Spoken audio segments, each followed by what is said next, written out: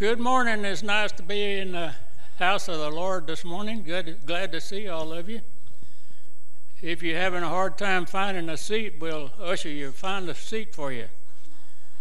Would you join me in the responsive reading, please? By God's great mercy, we have been born anew to a living hope through Christ's resurrection from the dead.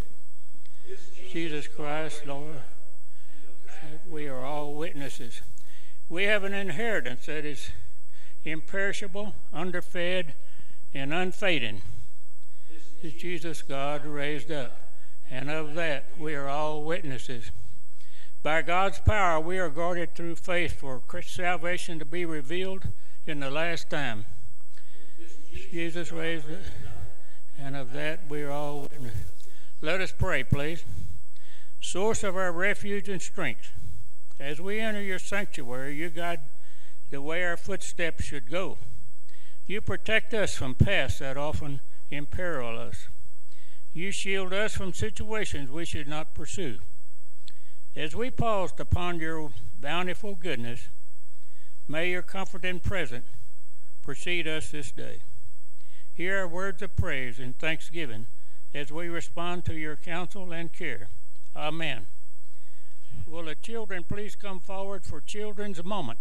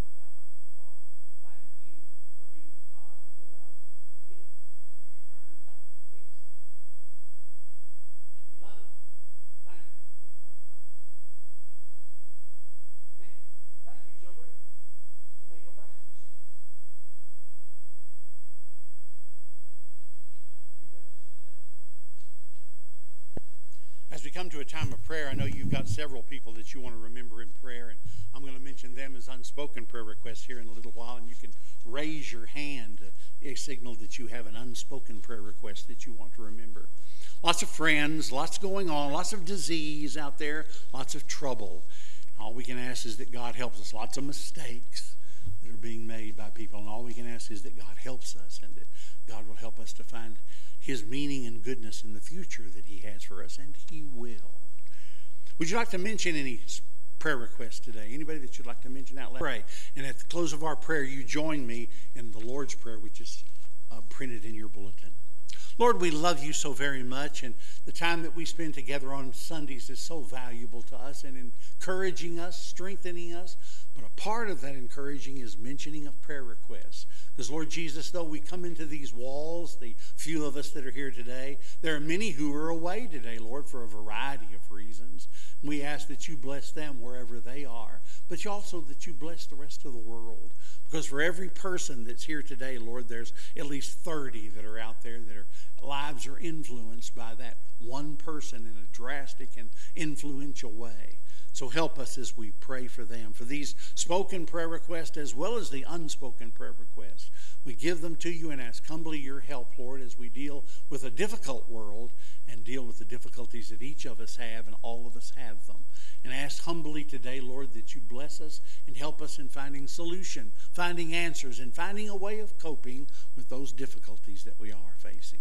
We love you so very much, and we thank you for the goodness that you do for us, giving us our church, giving us our leaders, and giving us the opportunity of service that we have. Now, even as you've taught us to pray, we pray. Our Father who art in heaven, hallowed be thy name. Thy kingdom come, thy will be done, on earth as it is in heaven. Give us this day our daily bread, and forgive us our sins as we forgive those who sin against us. And lead us not into temptation, but deliver us from evil. For thine is the kingdom, and the power, and the glory forever. Amen. Let's sing. Am I going to lead us today? I don't mind. Is our sing leader out today? I guess she is, isn't she? All right. Our first hymn is in your bulletin, and it is Hymn of Preparation. Fill My Cup. Hymn number 351. Of course, the words will be up here. Thank you, Christy, putting the words up for us. Hymn, it is a precious song. I hadn't sang that in a while, and it is good to sing it again. Brings a lot of memories to me, though, as we sing it. It was a good friend of mine. He and I decided we were going to try to sing a duet one time in a music contest over at Sherwood Baptist Church, and he lived over just down here on Clinton Street, not very far from this church, and I lived over on 55th Street.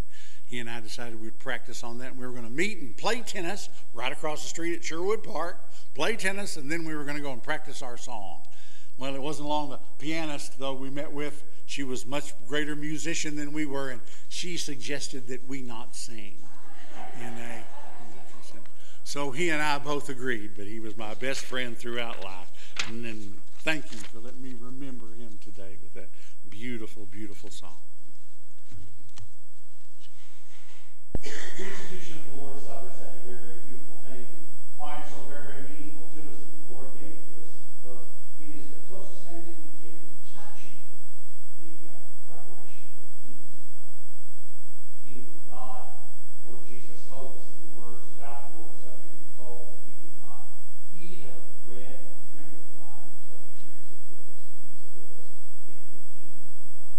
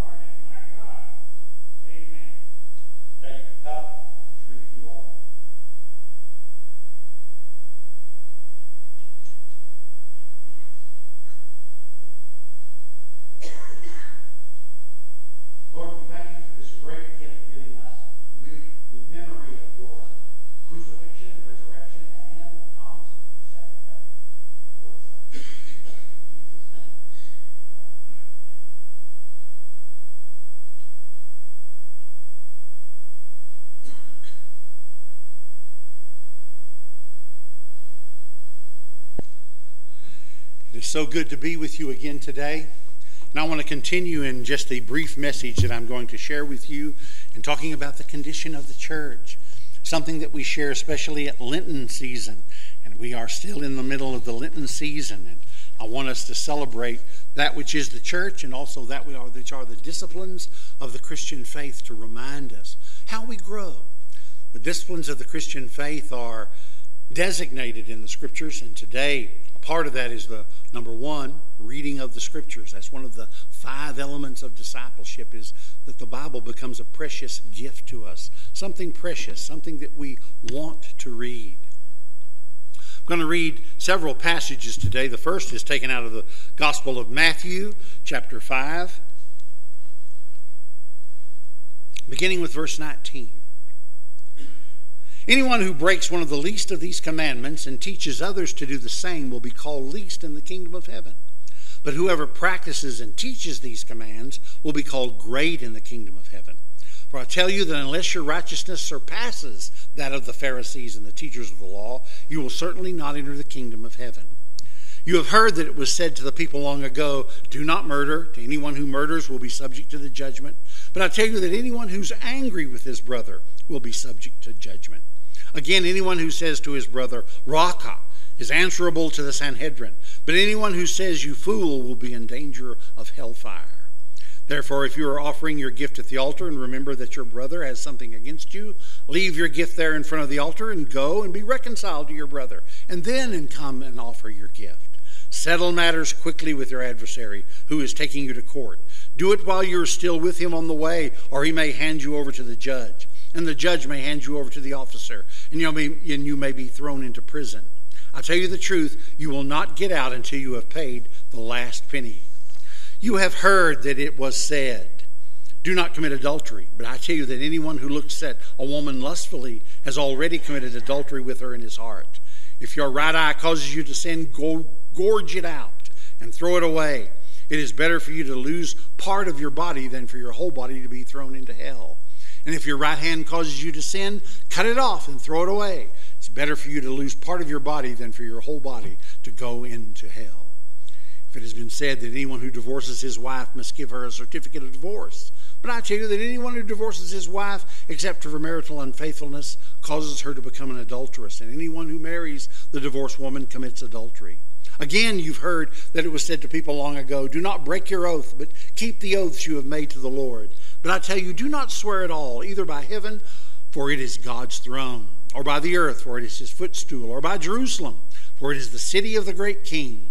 And do not swear by your head, for you cannot make even one hair white or black. Simply let your yes be yes, and your no, no. Anything beyond this comes from the evil one. One of the 7 secrets, and again they are not secrets as such, of unity with God and others is the secret of the Bible and leadership in its truths. For example, these truths. These are truths, and those truths, though, symbolize greater truth, which is the heart. We can take the law, as this Bible verse explains to us, and beat each other with the law. Beat each other over the head with it. You did wrong. You did evil. But instead, he's trying to teach us that there is a deeper law, that which is in the heart, that which has forgiveness as its great source of meaning and goodness. You and I are forgiven, the Bible says. We are people of the book, because the Bible is our guide, but the Bible can be misinterpreted. The Bible can be taken and you can beat somebody over the head with it so much that they no longer have respect for the Bible. Really is an odd thing to meet someone who has learned on their own to have Bible study, studying the Bible on their own, and they discover the truths and find out that many of the things that were supposed or assumed by people about the Bible really aren't true. For example, I have seen people in the church and heard about it, not actually seen it take place, but a good friend who was actually confronted in the church about a sin in their life, had them stand, and then they cast them out of the congregation. What a terrible thing to do. Forgiveness from the Lord is offered to all of us for everything that's done, and no one can judge another. That's why we are people of the book. It is our guide for the kingdom. The Holy Spirit interprets the words, the written word to us, and makes that word live inside of us. That's why we need interpreters for it. It was a long time ago when I became a Christian, and then very shortly after that, really only a few years after that, I felt the call to become a minister. Many people would assume that you cannot feel that call, that was not true. The guidance of God in our lives is the most significant and important thing that happens to us, our own personal walk with God. I made a commitment to Him, and that commitment was definite, and I'll share that for another sermon one day, the story of it. But that commitment was for me to be the best minister I could possibly become. And so I decided that I would earn a certain level of education in seminary, and that I would make sure that I had studied the Bible in its entirety, and making sure that all of those courses that I had taken through that level of study and that story of study, that history of study, was to prepare me to be that minister. Since that time, you and I both have seen people who call themselves ministers, or people who call themselves called of the Lord, and find out that really they had called themselves as ministers. Or, as I met in seminary, that their aunt or their mother or their grandmother called them to ministry. I met them in seminary. We'd sit down and we'd talk about their call to ministry and say, tell me about your call. And they'd say, well, my grandmama said that I was born to be a minister, and so I'm going to do it. I said, you know what? There needs to be a little more than that. There needs to be something beyond that. There needs to be the call of God upon your life. You see, the call of God is not just to preachers. The call of God is to all of us, to the vocations and to the work that we do. Your work is a holy work. What you do in this life, even as a retired person, is a holy work unto God. He's called you to be there. Y'all, I've been a hospice chaplain too long for someone to say to me, I am too old to work, or I'm too old to be used of God.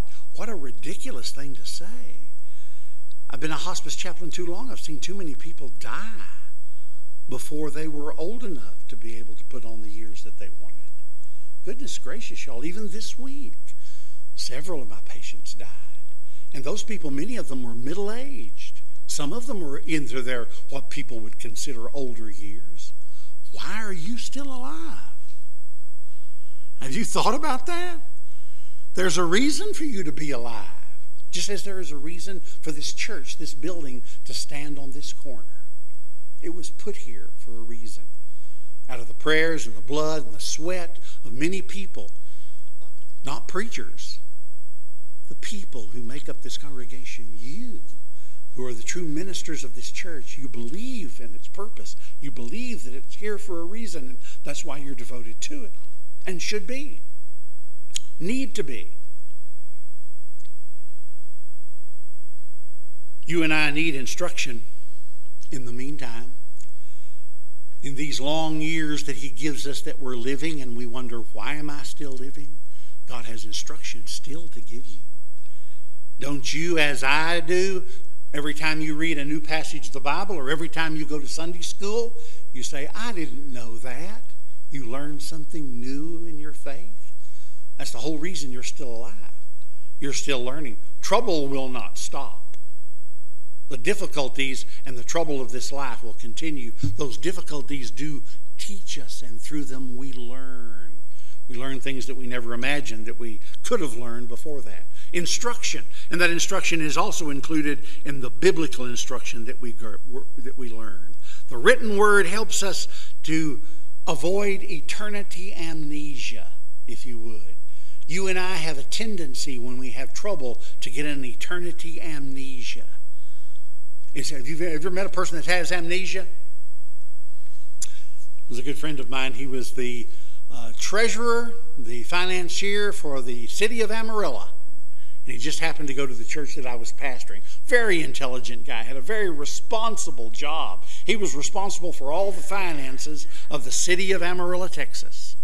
He lived just around the corner from where I lived in the parsonage. In that particular area, the houses that had been built were built very quickly, as they are in many other areas. But what they do when they build quickly is that the junk that they had left over, they dump it somewhere, usually where it shouldn't be, and just cover it over with dirt. Well, there was this large mound outside of where the limits of the city were that had this dirt over the top of it, a big mound, and the kids played on it. They'd ride their bicycles up and down it. Well, what it was is where all the junk was. All the junk that they had after building all those houses, they dumped it out there and just covered it over with dirt. Well, eventually that stuff started coming out. Eventually pieces of metal started sticking out outside of the dirt, and we'd have to warn the children about going over there and riding their bicycles up and down. Well, this particular guy, who is the financier for the city of Amarillo, he decided he would play with the kids one day, and he was out there playing on the bicycle, and he went down one side. Bicycle was too little for him, so he didn't have his feet on the pedals. He had them just stuck out wide, going down that hill, and he tumbled head over heels. Well, I heard the ambulance because I was just a block away, and I knew that it was somebody in my community, and so I went to see who it was, and lo and behold, they had come to get him. His mother was there, his wife was there, and several other people.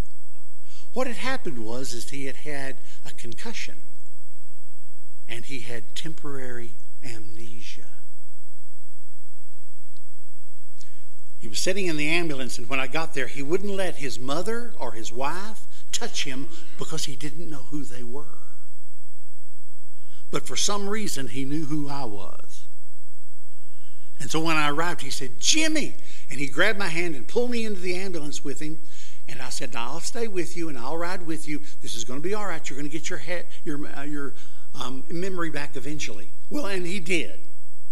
Long story short, he did get it back. But on the ambulance ride, he kept repeating over and over again the same phrases because he had forgotten it all.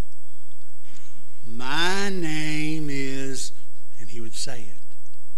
"My boss's name is," and he would say that. "His boss's name is such and such." And then he'd realize what his job was, and he would throw his head into his hands. "My life is ruined."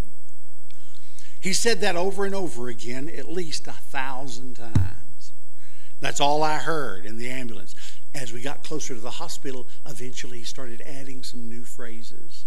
And in less than 3 days, his memory had returned. Thank goodness for the city of Amarillo. And his memory returned, having all of the memory of where the finances of the city were. Temporary amnesia, but it was horrifying to him. Horrifying to his family. He finally recognized who his mama was. She didn't like that very much, him knowing who I was and him not knowing who she was. And why that was, I don't know. Why he knew I was, maybe I was a bad memory. I don't know why he knew who I was, or maybe it's just because, as I said to the children, I'm just so ugly that he knew who I was. But anyway, he knew who I was, but I didn't know who anybody else was. Memory returns. You and I can do the same thing in any kind of crisis that comes along to us spiritually. Because spiritually we have memories and we have experiences. And as difficult days come on us, we forget. And when we forget, you and I, as brothers and sisters to each other, are the ones that encourage each other to remember through Bible study, worship, and prayer. Our Worship Weekly does that.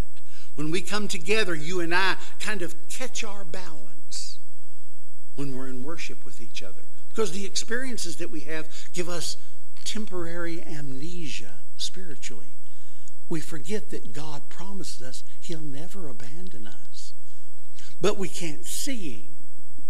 And so we forget that He is with us. We forget that He will help us. We forget to call out to Him when we need to call out to Him. Instead, we refuse to.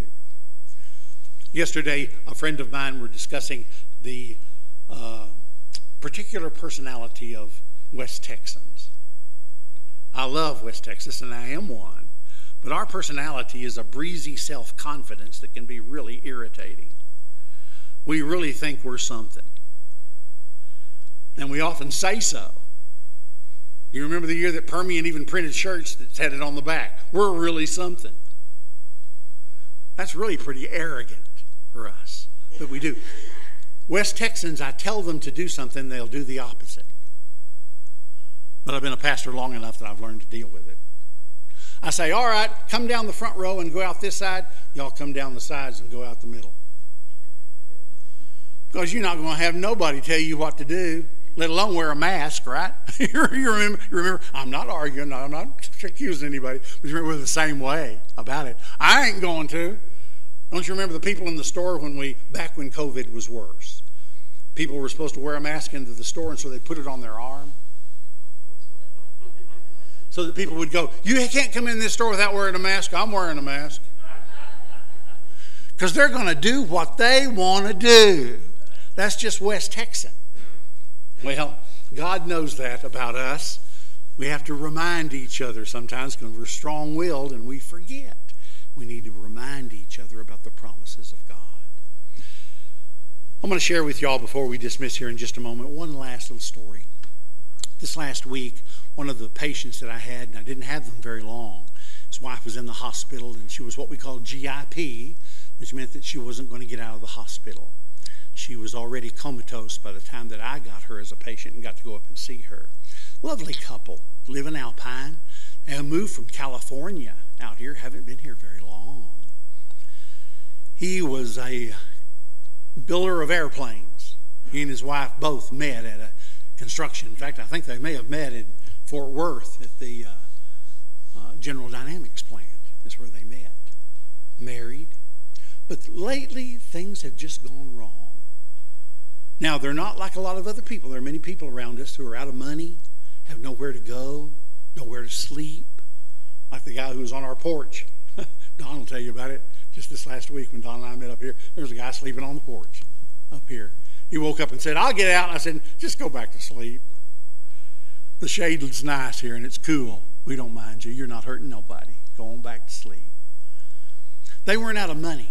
He's retired and they have plenty of money. They moved to Alpine, but everything has gone wrong. Things went wrong financially with them. They're not out of money, but it went wrong financially in the real estate that they had. They lost their home and they had to end up moving into a smaller home. And so everything at their house is in boxes. Anybody relate? Everything at their house is in boxes. And now his wife was dying with cancer. And I went in and sat down with him, a very stoic man, a man's man, you could tell by his face and the way his body was in shape. But his wife was dying and he was at the end of his rope. I stayed there a little longer than I usually stay because he began to cry and to tell me the story and how that his life now was just a disaster, that there was no hope. What was he to do now? Now his wife was dying. And he knew she would die in just a few days, which she did. She lasted another 24 hours or so.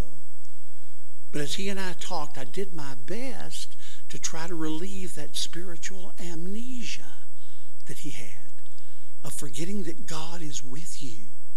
God has not abandoned you. Yes, things are difficult, but it's not over. If it's over, it would be you that was dying too. God has something yet for you, and I don't know what it is. I can't tell the future. I don't have a crystal ball, but I do know that God loves you, and that God is with you, and that God will help you with the future yet ahead.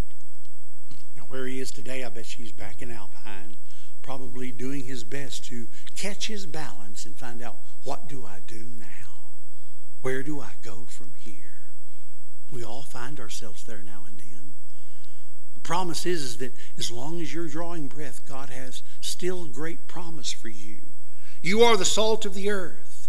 You and I need good biblical preaching. We need good biblical teaching. We need good interpreters. We need studies. We need to keep meeting with each other regularly so that we might remind each other of that. We need the Lord's Supper to remind us that the kingdom is coming. God has not forgotten us. The day will come when we will be with him forever. In the meantime, we're going to sweat. We're going to bleed. We're going to get tired. And sometimes we'll get some spiritual amnesia. And we'll need to remind each other that God is still with us. One last illustration, and I do stop. This last week, a good friend of mine, he's a social worker that works with me, but he's also a Church of Christ minister and a good friend.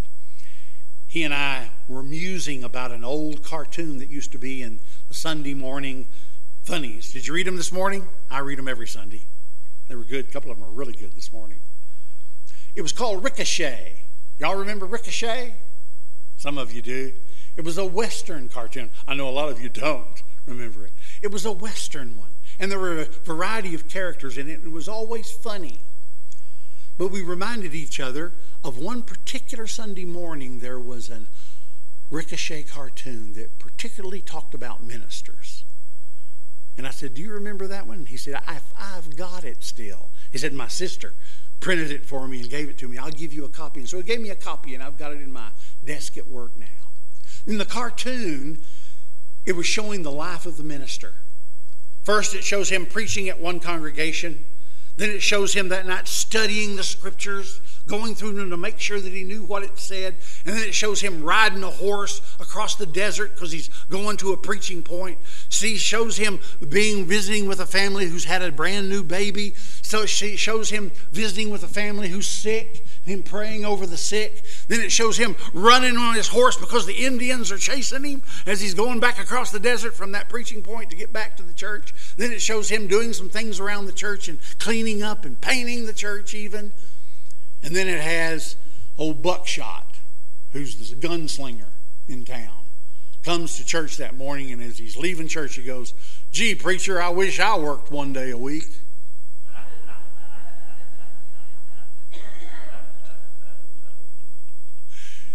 It reminds us that we all sweat. There is work involved. People sometimes giggle at me when they say, Jimmy, how long did you spend preparing a message? Or how long did you spend preparing the scriptures? Hours and hours. I keep them. That's why I keep them, because I spent hours and hours preparing them. Because I go back and I'll correct when I've learned something new that I missed that first time that I preached that message. We sweat. That sweating is for all of us. You sweat. You bleed. You get tired. Because the work that we're doing is important work. When we do get too much, we get amnesia. And we get tired enough to not believe that God is with us anymore. In our grief, sometimes we get too tired. Because grief is hard work. Or we get tired with moving, or with a job that we've lost, or a person that we've lost in our lives. It's so hard. And we get spiritual amnesia, and we forget that God promises us, as long as you're alive, I'm going to be with you. Otherwise, I'll take you to heaven to be perfect forever. But as long as you're living here, I'm going to be with you, because you got a job to do. There's more sweating to do. There's more bleeding to do. Jody and I are painting the house. It's a job. And we're going to get new carpet put in. This is my repayment because we didn't move. We were going to move and we didn't move. So I'm trying to redo this old house that we live in. Crawling around on that floor after I pulled up a piece of carpet, some of those old staples cut my knees. My wife had to remind me, you're bleeding all over the floor. Bleed. I still get cut and still bleed. Still hit my finger with a thumb. I hit my thumb with a hammer. I don't say the same words used to. Now I say, oh, gingerbread cookies or something like that. I don't say the same things I used to say back in the olden days. But still hit my thumb. And it still hurts just as bad. God help us to catch our balance, to lose that spiritual amnesia, and to find our place of service once more in Him. Pianist is going to play as we sing together hymn number, what hymn number? 337. Jesus calls us o'er the tumult. And right offhand, I don't know if I remember this one or not, so you may have to help me. We're just going to sing these verses for you to take a little time in contemplation, a little time in rest. And that's what I want you to do. Often when preachers preach, they make it only an invitation. You just put pressure on people. We're not going to put pressure on you. Rest during these words as we sing them. Rest. If you have a decision to make or have a prayer request you need to share with me, come forward and I'll pray with you. But otherwise, just make it a time of rest. And let's try to remember what the words are as we go here. I learned